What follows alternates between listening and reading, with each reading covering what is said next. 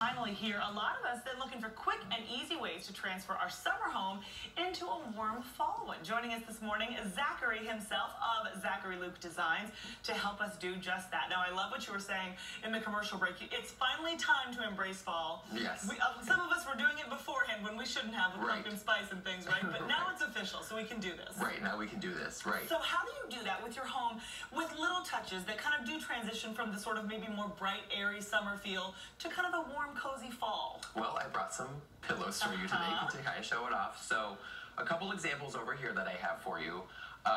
It's always good to do a neutral in your home, just to balance patterns and whatnot out in colors. So you can do, I know purple, a lot of the times is considered kind of a fall color, but if you do kind of the brighter lavenders and lilacs in the summer, that's good to have. And then over here is kind of more of this like lemongrass kind of citron color, which is very springy, summery. And of course blue, the blues, especially with kind of a leafy pattern like this, are kind of your summer decor and summer look. Okay. Now, if we're changing to fall, obviously when you think of fall, you think of your fall colors. So your reds, your oranges, your yellows, your burgundies, browns. Basically what the leaves turn, right? Kind of almost? Basically what the leaves turn, yeah, exactly, are your fall colors. So now this is kind of pillow is a great example because it's double-sided. So when you want to go to fall, I love that. you go with your charcoals and your darker purples. Sure. Still works with your neutral. Now we take these away. I'm going to hand these to you, Paige. Sure, okay. So happy to take them. And then you bring in your kind of your menswear pattern. So this has a really small houndstooth to it. Yes. And then of course here's a burnt orange. Oh, I love that. And then this is a dark gray like herringbone. So bring these in, and that will kind of help with your fall decor. And you can layer them, and And throw pillows are such a great way to do that because you're not buying a whole new couch. Obviously, who's going to do that? But maybe with these and then with a blanket or things. I know we have some before and after pictures too of spots that you have done that we can see kind of the difference here. Let's see the Morehead Inn here first. This is a picture that you designed. So this is the before. This is the before. It was like this for 20 years. Okay. And then the ceiling collapsed on the right half of the room. So the owner had me come in and redo the whole thing. And this is the result of it. Oh, wow. Very chic and just sort of updated, brightens things. Yep, absolutely. I did all new furniture, kept the rug because it was this old, beautiful Indo-Cashin rug.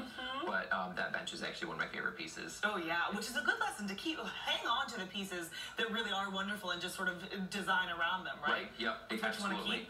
Let's see the Montibello, too. Do we have the before for the Montibello Inn? Right, so these were clients that came to me and needed some help, as you can see.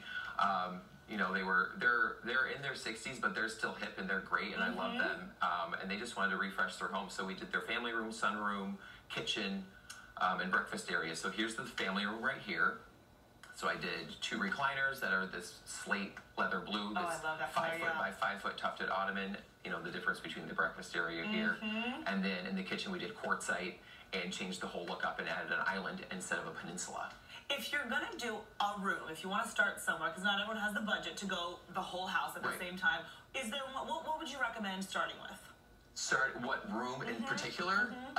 So I would say the family room is really good to start with. Because that's where we spend so much of our time. Right, exactly. And everything kind of fans out from there. So, and usually with my clients, when they start with their family room, they go on to the other spaces because they realize, oh gosh, we're way out of date. Like I need to update everywhere else. Right, and I love this too. And this is exactly where you would do this with the throw pillows and things, not only updating a room, but also just sort of transitioning from season to season. Exactly. As we then head into winter, Zachary, we're going to have you back because I assume that there are ways to transition from fall into winter as well. Absolutely. Hello. And winter's kind of Christmas, the holidays are people's favorite time.